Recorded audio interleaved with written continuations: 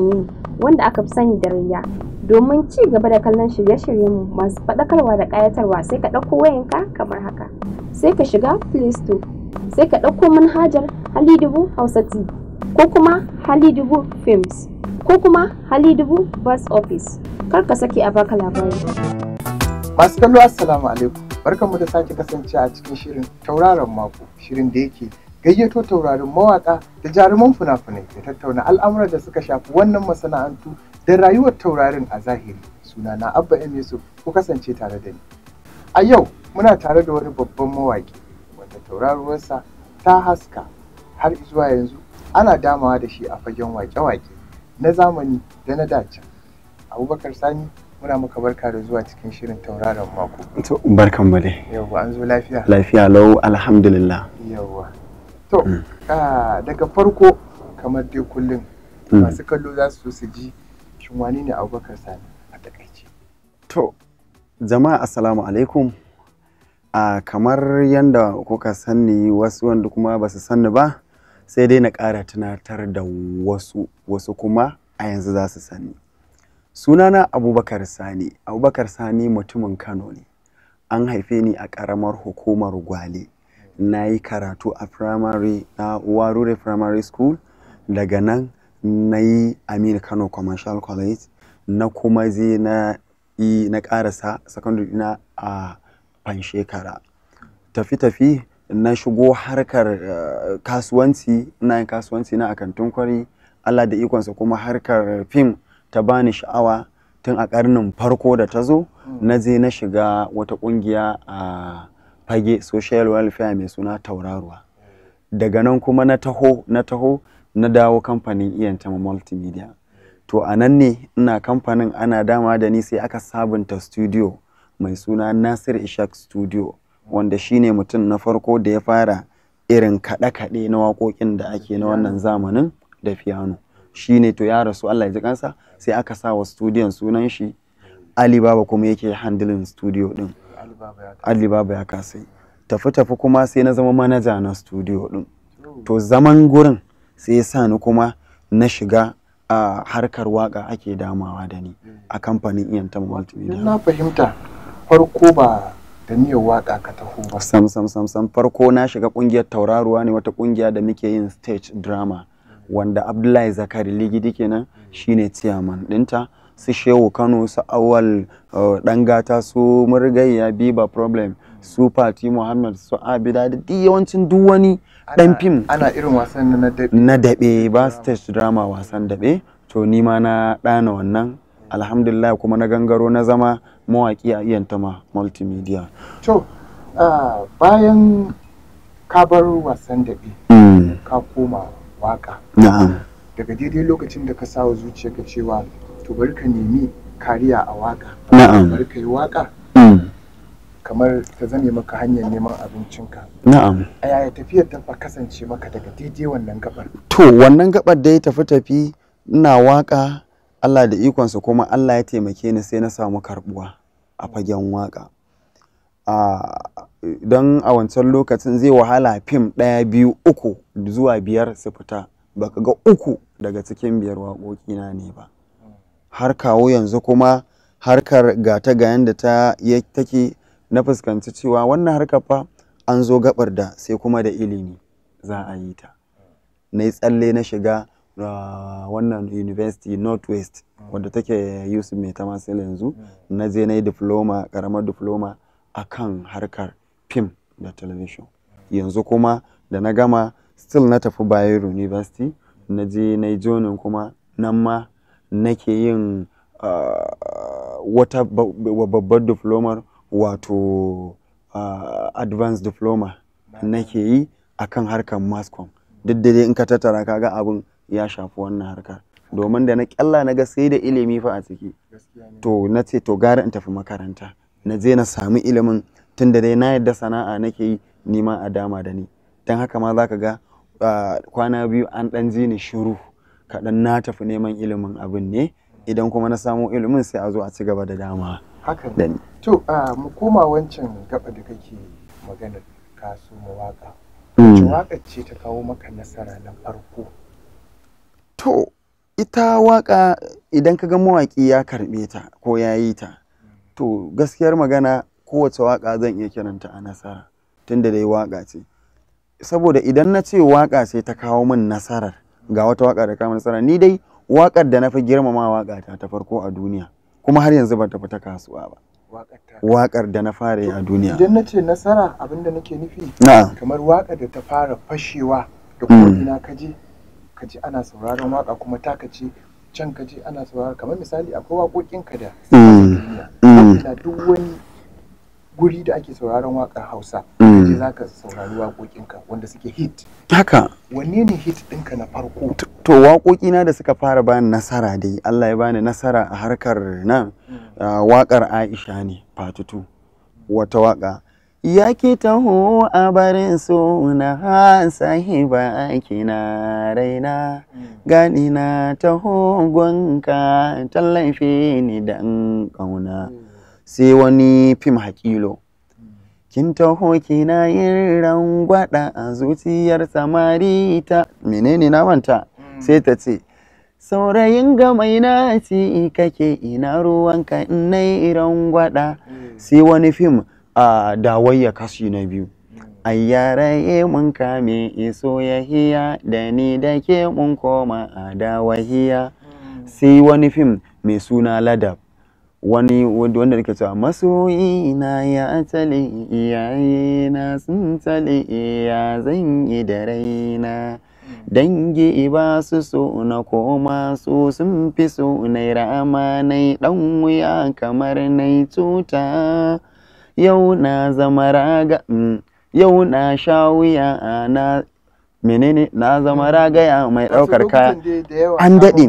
Sai waƙar fim ɗin HRB gyale wadda ake cewa ɗan ɗanariyar lilo mata ku zo mahaulilan ƙauna iye riyar lilo. Sai yakana wadda ake cewa watan waƙar da momo me taken waƙar nan ne ta yi shura yarai muna ta soyayya wasu ko na ta jayayya da dai sauransu dai waƙoƙi da yawa dai. Tabbas. To bayan ka yi wa'annan waƙoƙi ka samu shahara. Haka. Duniya ta san ka. Na'am. Wani ƙalubale ka ci karo da shi? Kasancewar. To shi ƙalubale ba a cewa babu, amma comparing misali cewa haɗi da idan ka kalli nasara. To akwai ƙalubalen da in ka kalle shi ma ka raina wa Allahnka. Abin da nake nufi shine nasarar ta ninka ƙalubalen, ta ninka ta kuma ninka. Da haka bana kallon ƙalubalen. Ƙalubalen dai bai wuce na har yanzu ƴan uwanmu Hausa sun kasa fahimtar mu, sun kasa gane me muke yi, sun kasa yarda da abin da muke yi. Sai ai kamar su din ne kuma suka kasance yan kallo masu sauraron waka. Abin da nake so shi Bahaushe misali yarensa da yake magana da shi gashi dai nashi ne amma ya raina. Shi Bahaushe yarensa ma nashi ne fa amma ya raina. Misali yanzu ka ce Bahaushe ga admission ya zo ya karanta Hausa, Bahaushe fa sai ce maka Allah ya kiyaye. Ba zai ba Hausar me zan da wata Hausa me a Hausar ina zuwa so nake na dawo maka kan wancan maganar da nake gaya ma cewa ya ki yadda. Yanzu Bahaushe yanzu Turawa Larabawa wane ne shauran kabilu na duniya ga sunan sun gangaro sun taho karanta Hausa. Bahaushe ya kasa ankara. Yanzu yaran Hausa ina gaya maka yanzu misali akwai Radio Faransa sashen Hausa, akwai BBC sashen Hausa, akwai Voice of America sashen Hausa. Duka wannan gurin idan ka ɗauka Hausawa ne suke karanta labari a wurin, labarai a rediyo. To waɗancan mutanen fa ka sani fa sun ma suna so fa su ce suna da 'yan ƙasar su wanda suke so su bawa aiki a gurin. Saboda haka sun ɗauko ɗan wata ƙasa sun ba shi aiki a wannan gurin. Yau gashi sun turo mutanensu su karanta Hausa domin su iya a koro Bahaushe su ba mutanensu aiki a gurin. Kamar yanda rediyo sun suke yi sai aka gama jin labarai a rediyo sun baka fahimci abin da ake cewa kuma wai Hausa ake yi.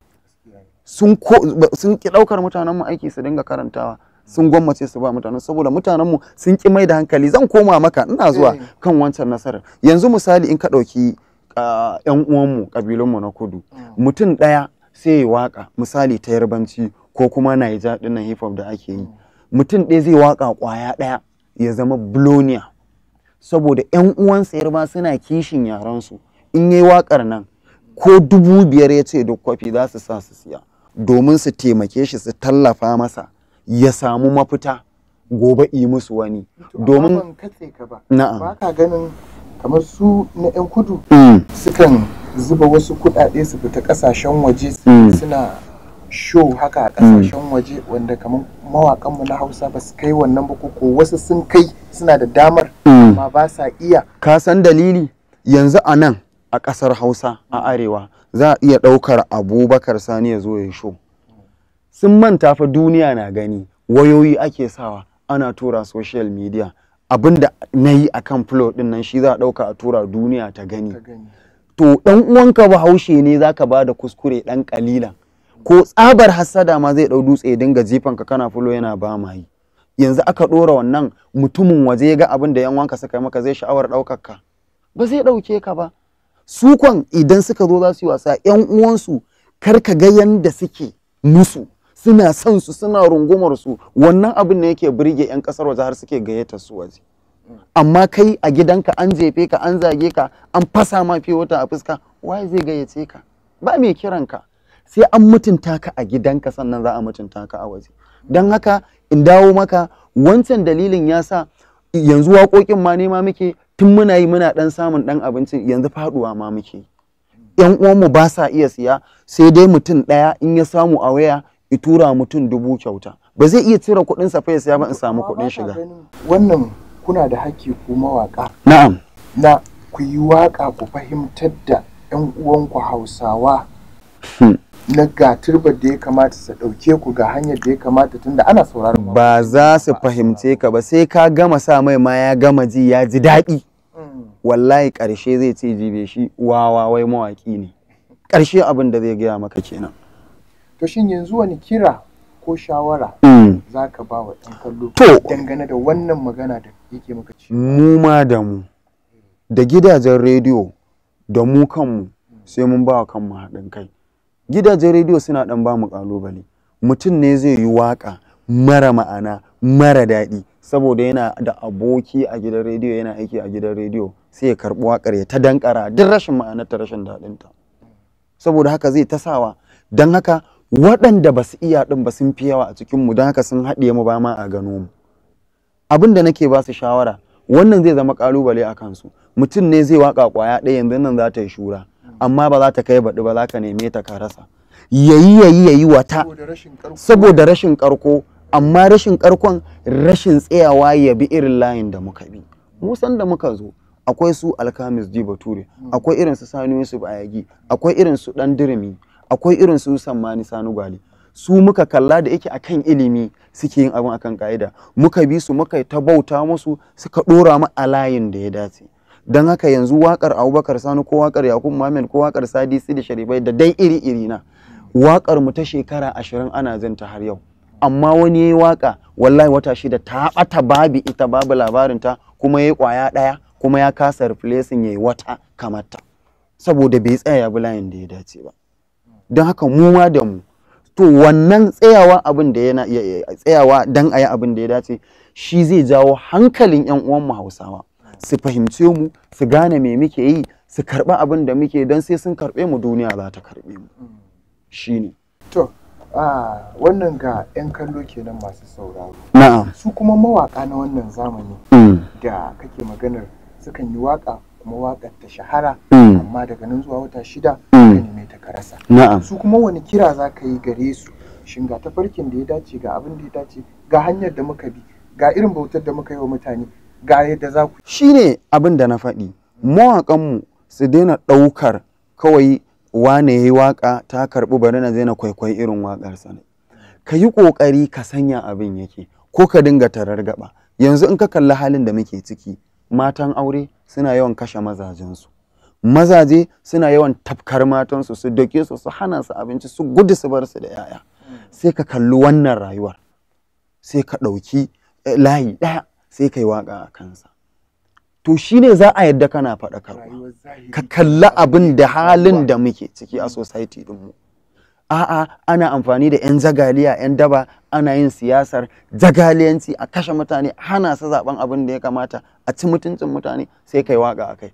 Ka ankarar da wancan ɗan zagaliyar da aka bashi kuɗin abinci 1000 amma kuɗin ƙwaya 10,000, amma kuɗin da zai ci abinci ko 500 ma, abin da zai mora a jikinsa bai taka rakara ba, abin da zai gusan mai da hankali an ɗauki 10,000 an bashi. Sai ka ankarar da shi, sannan ɗan uwansa talaka zai zo ya kashe illatar. Su kuma ran da suka ci sun kwashe 'ya'yansu sun yi Abuja, ba ka ƙara jin ɗuriyarsu. Ka ankarar da wannan, to idan suka rasa wanda za su ba kuɗi ya zagaliyanci, da Allah ba a gyara society ba? An gyara society. Furu waka ka yi wa'azantar, sai a yadda faɗakarwa kake, har 'yan uwanka su yi sha'awarka su karɓi abin da kake yi. To kuma za su yi ta jinsa, shi aikin alkhairi baya gushewa. Don haka waƙarka in kai ta alkhairi sai ta shekara 1000 ana jinta, amma in kai ta shashanci yau da an ji ta gobe za ta a neme ta a rasa. Shi ne shawarar da zan ba su. Daga cikin mawaƙan zamani masu tasowa, a matsayinka na babban mawaƙi na tun wancan zamanin, kana da wasu ne da kake reno a ƙarƙashinka, ko kuma kana da niyan yin haka kamar yadda takwarorinku na 'yan kudu sukan yi record label, su sani mawaƙa masu tasowa su dinka kamar daidaita su a tafarki yadda ya kamata? Akwai mawaƙan da na raina, amma na raine su nima ba bisa ƙa'ida ba. Misali, kaga kamar Fati Nijar, kusan raino na ce rainon 'yan uwana ne mawaƙa, kamar irin su Usainin Danko, kamar irin su Yusuf Karkasara, da dai makamantansu suna da yawa. Wani ma wallahi na manta na taimake shi, sai na ji shi a rediyo ana hira da shi yana ba da labari, na taimake shi a harkar waka. To yanzu akwai shiri da nake yi na ƙoƙarin yin wannan record level da kake faɗi. Ina so zan buɗe, zan kuma yi abin bisa ƙa'ida da rubuce-rubuce. Zan duba akwai yara wanda na yadda da ƙwaƙwalwarsu, kawai dama ce ba samu ba, so suke a ɗora su kan saiti. To ina nan zan yi wannan, kamar school ne zan yi ta, da yanda ƙa'idojin da ake rubuta waƙa ake rerawa, hatta shi tsayawa akan stage ka kalli audience kai musu wasa ya burge su, zan dinga yin wannan. Sannan zan buɗe center ta research akan, tunda yanzu jami'o'i sun karɓi abin da muke, sun wawwaru wasu masu hankali daga cikinmu, sun yadda da waƙoƙinsu har sun shigar da su tsarin karatu a ɓangaren Hausa. Sai ka ga ɗalibi an bashi wani project akan waƙar wani. To da yawa sai ka ga ɗaliban sun taho suna neman mawaƙan, za su nemi tarihinsu, da kuma suna so su musu tambayoyi a fiɗa akan waƙar da suka ɗauka za su yi project. Sai ka ga mawaƙi yana jin tsoro, yana gudu, yana tunanin kar su titsiye shi ko wani abu ne na abin kunya. To ina so ni zan tara mawaƙan masu hankali, zan yi hira da su, zan tara document ɗinsu da everything nasu, da hotonsu, zan buɗe kowa da sip ɗinsa na glass, da abin nan tarihinsa da everything nashi, da waƙoƙinsa da hotonsa a gurin. Maimakon ɗalibi in ya taho zai project akan waƙar ka, ya tafi neman ka ya ta shan wahala har lokaci ya ƙure mar, izo ka bashi matsala a karatunsa, kai kuma ka cuci kanka, ba a sami wata idiyar ka ba da za a shigar cikin tsarin karatu. Sai dai ɗalibi sai na hira da kan ajiye wannan ɗalibin zai taho nan gurin ne, izo misali ya yi rijista a wurin, ya biya, ya ɗebi duk wasu biographics naka, kaga an sauƙaƙa, kai kuma an mutunta ka. To abin da nake ta ƙoƙarin yi kenan yanzu. Kallo, kun ji irin ƙoƙari da Abubakar Sani yake yunƙurin yi ga masana'antar waƙa. Shirin Tauraron Mako kuke kallo, kuna jin yadda hirar namu yake tafiya tare da babban mawaƙi Abubakar Sani. Sai ce za mu tafi hutun rabin lokaci, ku dace.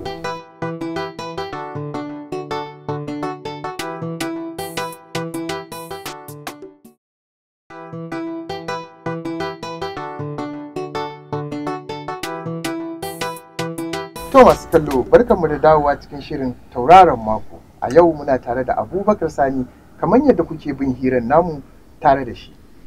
Abubakar Sani, mun zo gaba da muna dab da za ka tafi ka ba wa masu kallo tsaraba da ka zo mana da shi wannan zauren. To amma kafin nan zan so ka gaya wa masu kallo aƙalla kayi waƙoƙi guda nawa?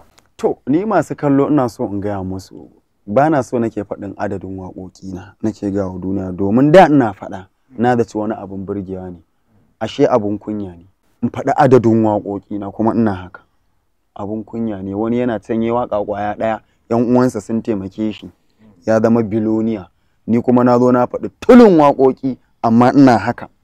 Maimakon kullun ne gaba ma yan uwana daɗa dankwafe ni suke. Abun kunya ne ga harshen a idan duniya, don haka su haƙuri, ba zan gaya musu ba. Wallah ba zan faɗi ba, wallah ba zan gaya musu ba, su gyara.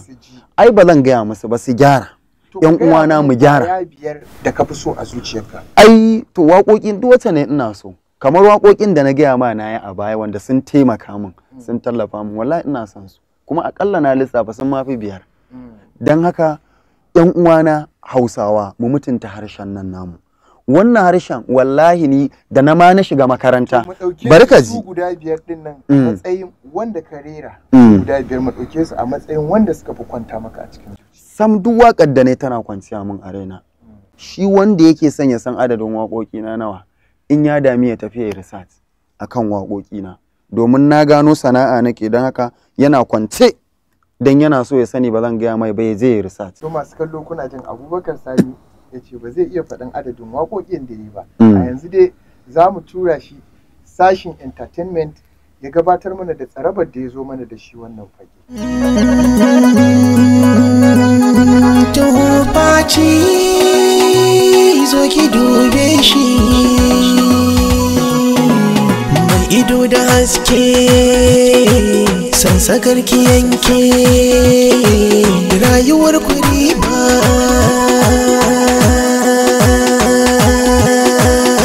Da Fatima mun zamo kamar tagwaye, na ga imitated sai cikin kawaye. Kai da Fatima mun zamo kamar tagwaye, gashi imitated sai cikin kawaye. Da Fatima mun zamo kamar tagwaye, na ga imitated sai cikin kawaye.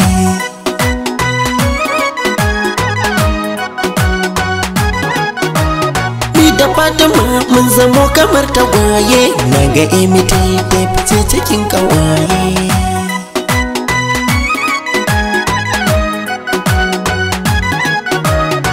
Ina masoya ku zo ku kwaikwaya, kar ku ji kunya in za ku tambaya. Salo na kauna kusan mu mun iya, da ni da Fatima akwai sanayya, akwai rukun amana sannan biyayya. Ta ɗauki alkawarin ba ta juya baya, na yi addu'a kan zaman mai daɗewa, har mu sami 'ya'ya har da 'yan tagwaye.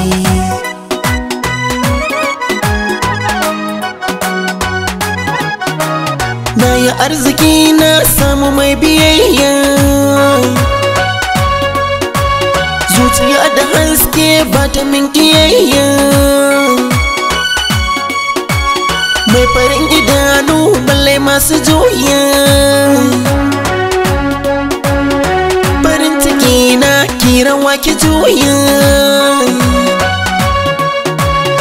ki furta kalmar sorai nake sanya, kowa ma ya san ki gunkunya, ku zo koya. Mai farin idanu ke nake ta hange, tun da kin yi suna ko cikin kawaye. Kai da Fatima kun zamo kamar tagwaye, gashi imitated ke cikin kawaye. Kauna da daɗi idan ana yabanta, ku ba mu fili za mu yi bajinta. Ba a rabawa ko jini da hanta, zaman da ba na aure ba ne kazanta. Ni da ke aure mun kalamanta, an ka ɗaura kin ga mun huta, ga amsa ta. Zaman amana rayuwar zumunta, wanda duk ya bata mu za ya yi hawaye.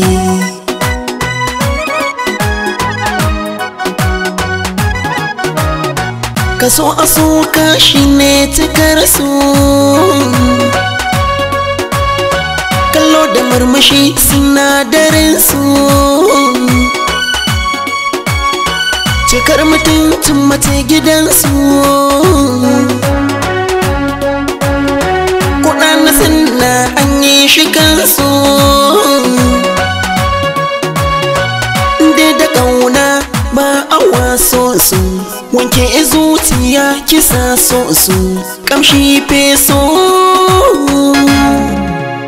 Tunda na gani ni na ce ina so, sai a ɗaura aure ginshiƙin iyaye. Kai da Fatima kun zamo kamar tagwaye, gashi mace ke cikin kawaye. Ga Fatima mai daɗin suna, Allah ya ba mu aljanna, ki zauna da ni cikin murna, bayin wa cikin gidana, makwancin ki arzikina, mai daɗin suna. Kara tattalina, kara martabana, za mu kara haske ko gurin iyaye.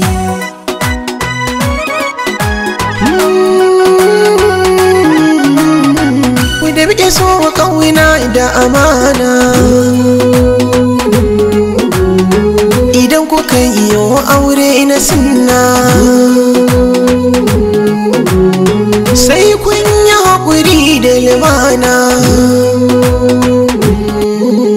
Kai ka bata haƙi, ke kuma ki ɗauki, yin hali na kirki ku ji ku kiyaye. Mai ido da haske, sansakar ki yanke, rayuwar ku riba. Ni da Fatima mun zamo kamar tagwaye, na ga imitative ce cikin kawaye.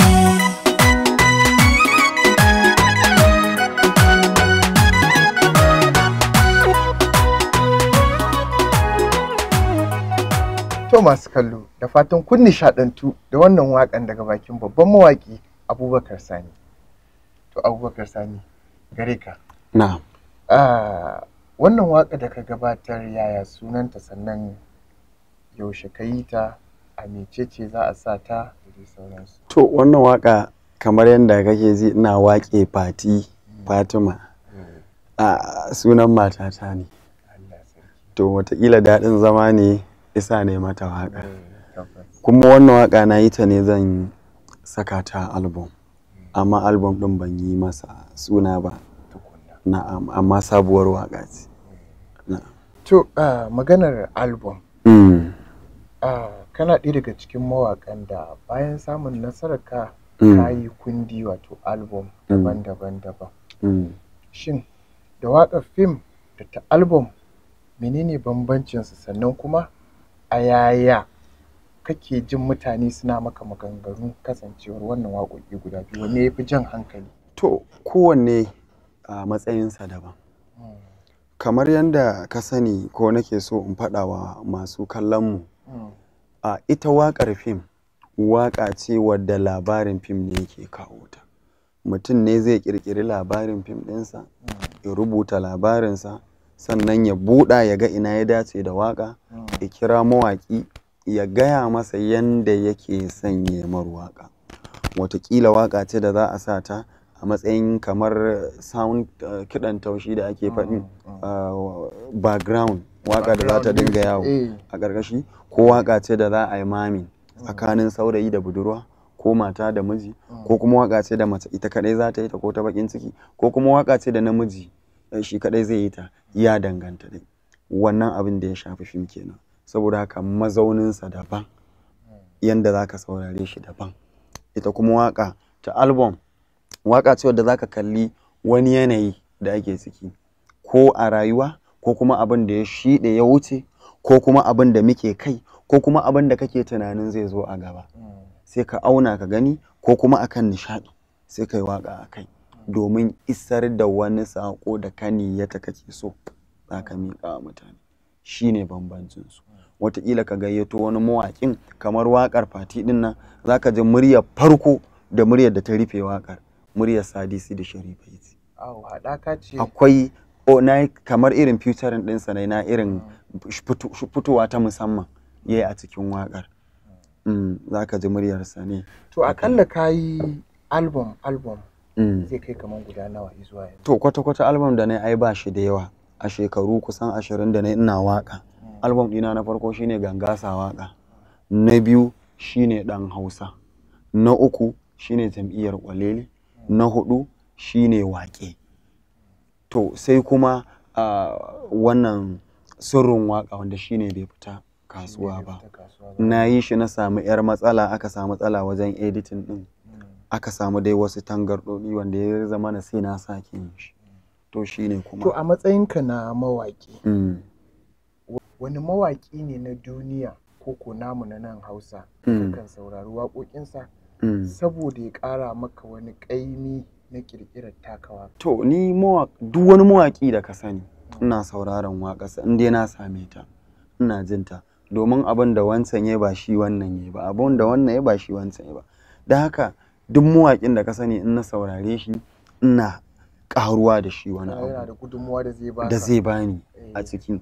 Amma dai mafi shahara wanda na fi sauraron waƙoƙinsa idan na ɗauki mawaƙan duniya, ina sauraron waƙoƙin Michael Jackson sosai.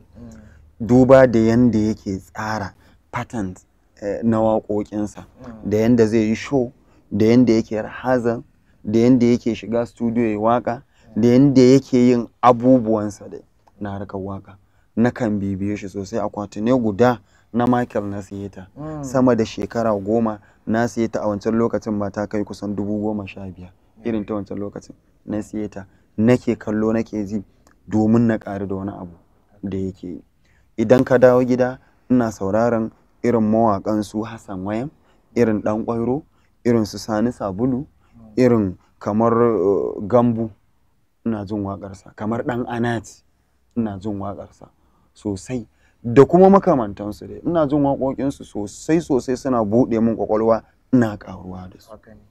To shin idan muka koma cikin waƙoƙinka, mecece a zuciyarka take zuwa a yayin da za ka rubuta waƙa kamar dangantaka waƙoƙinka da al'adarka na Hausa? To ajiye ma maganar al'ada tukuna.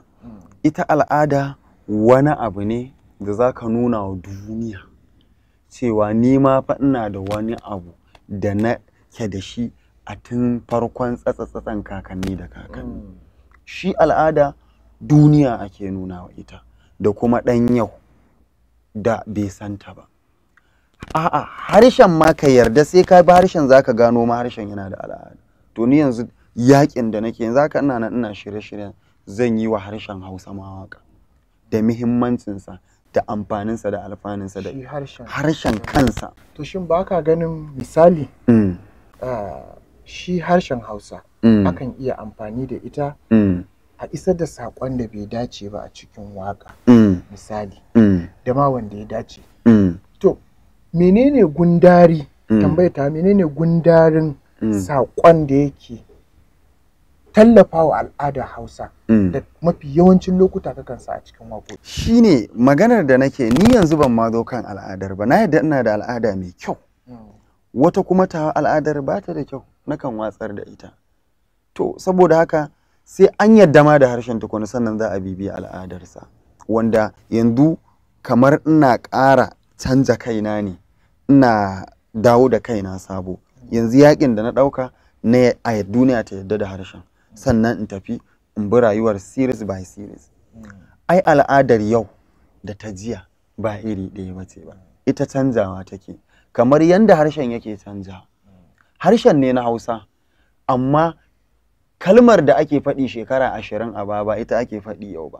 To ita nake so na nusar da mutane, na nuna mutane muhimmancin harshen da yanda duniya ta karɓi harshen, mai harshen yadda da shi don duniya ta ƙara yadda da shi, sannan mu zo mu ci gaba da gaya wa duniya to mafi muna fa da al'ada. Shekara 1000 da ta wuce muna da al'ada, ga yanda aka yi rayuwa. Shekara 100 da ta wuce ga yanda aka yi rayuwa, ta 200 da ta zo ga yanda aka rayu, ta 100 zan bi ta series by series har zuwa yau. Kenan zuwa gaba kana da tanadi wa al'ada Hausa sosai, domin al'ada Hausa ni zan iya cewa an ka ɗauke Larabawa babu wanda ya kai Bahaushe al'ada, domin ya cuɗanyu da mutane daban-daban.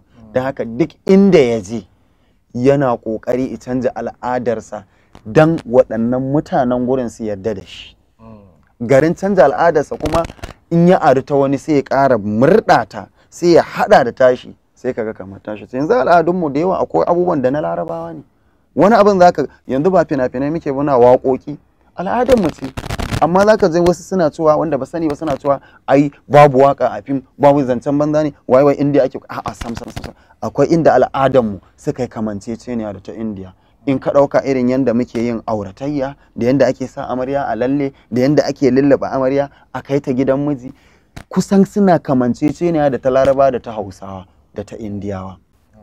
Sannan ko amarya za a kai zaka ga ana raka ta ne da waƙe-waƙe. Don haka muna da waƙa a cikin al'adarmu, don haka dan mun saka waƙa ma a fim kawai dai muna saka ta ne, wasu sun kan saka ta ba a mahallin da ya dace ba, ko kuma a aro ta indiyar a yi ta exactly irin ta indiyar wanda ba daidai ba ne ba. Muna da tamu mu ma. Zuwa gaba masu kallo za su so su ji kana da wani burin tsallake fagen waka ka shiga kamar acting, tunda ka ga yadda ka ce ka fara ne da wasan da kana da burin shiga fagen acting ko shirya fina-finai ko ba da umarni da sauransu? A'a, ai burina ni shine in tallafa wa mai yin fim a ɓangarensa da waka ke, ko da ba da waka ba da shawarar baka.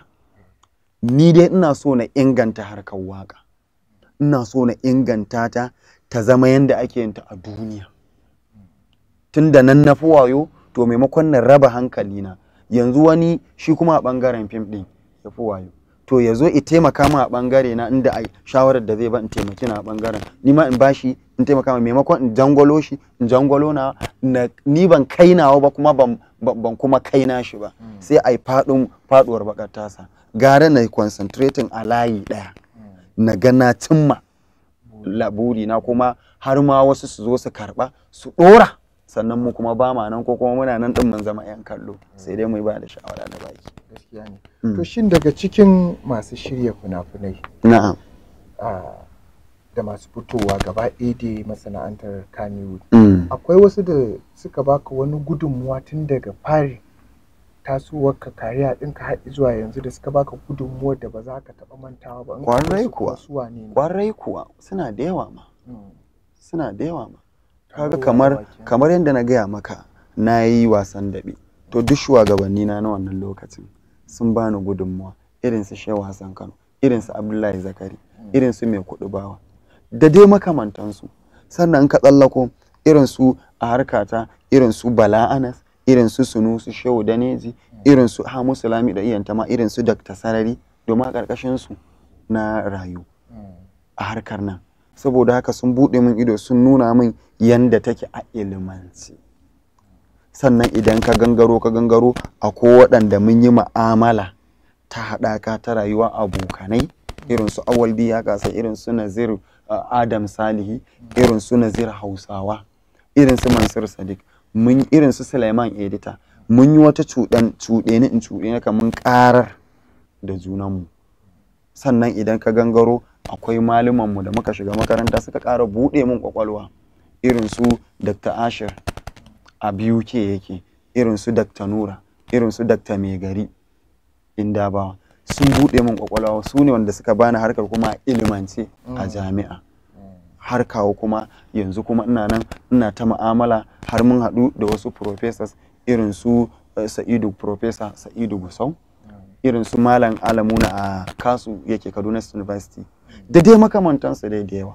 To, ka yi wata magana ɗazu da na maka tambaya, cewa ba za ka faɗi adadin waƙoƙin da ka yi ba, kasancewar ba ka jin daɗin matsayin da ka tsinci kanka bayan ka yi yawan wasu waƙoƙi.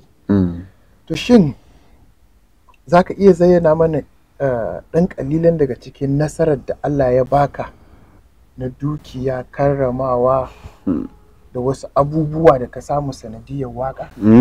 Na samu karramawa da yawa, irin lambar yabo na samu da dama. Dan a ɓangaren siyasa ma ina ga har Aisha Buhari an gayyace mu, Bila ta bamu kyautar karramawa. Kaga karramawa ce mai muhimmanci, banda jami'o'i da suka bamu. Sannan babbar karramawa duk abin da na zama a duniya wannan harkar ce ta ba. Na je maka, na yi aure, ina da gida, na hau mota irin wacce nake so. Na je kasashe akalla sun kai kusan 15 ko 17 a duniya. Kaga za mu ce kwalliya ta biya kuɗin. Alhamdulillah. Alhamdulillah. To shin Abubakar Sani me ka fi so a baka a matsayin kyauta? Abin da na fi so a bani a matsayin kyauta, abin da na fi so a lokacin da nake neman shi. A duk lokacin da nake da wata bukata a wannan lokacin, wala Allah sutura ce, kuɗi ne, a'a wani abu ne dai na gudunmuwa da zai taimaki rayuwata a lokacin da nake neman shi. To idan ka ban, kai ko bashi nake binka, ina binka miliyan 1. To idan fa na zo ina mugun mai ta neman kuɗi a lokacin, ina neman kuɗin da za su yi min amfani da suka kai 100,000, ka ɗau wannan 100,000 a miliyan 1 ka ban, wallahi dan jin daɗi zan iya ban maka 900,000 saboda ka biya min bukata ta lokacin da nake cikin matsin neman wannan abu.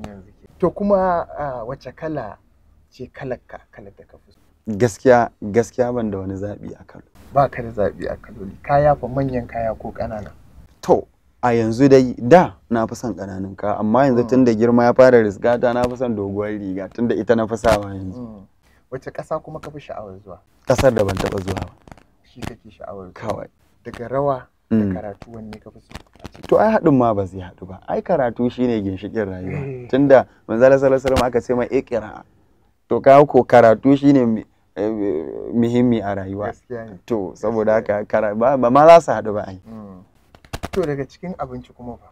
To abinci ni da yafi burge ni shine tuwo, ko sabo ko ɗumame. Da safe in samu lafiyayyen ɗumame na, ko na dawa ko na masara ko ma na mai tuwo miya ko ma wace iriya banda kuka.